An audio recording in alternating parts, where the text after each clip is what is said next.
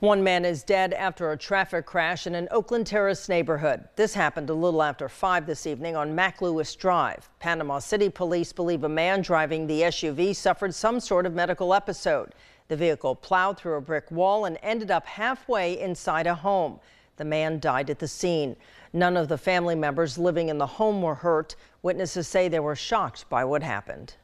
I seen a van come through the grass here. I said, "Where's the car going?" And the next thing I know, I heard the bricks hit. I had seen him when he hit the door and took everything down with him.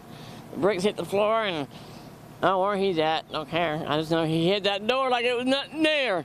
I said, "What was going on? What's wrong with these people driving?"